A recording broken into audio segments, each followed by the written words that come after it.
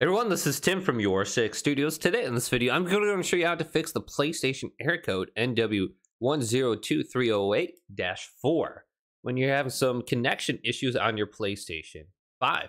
Now, to fix this, you want to go up to the top and then go to Settings and select this and go on down to where it says Network.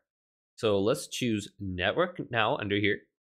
Then go to Settings and go to the right and go to Set up Internet Connection. Now choose your currently connected internet.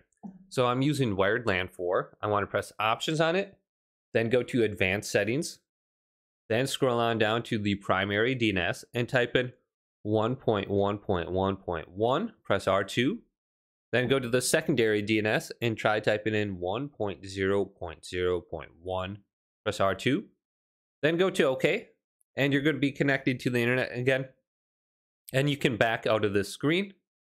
Then go to connection status, and then you can go to test internet connection and just start the test and see if you're obtaining an IP address, connecting the internet, and signing into the PlayStation network. Then you can also check your upload and your download speed as well under here.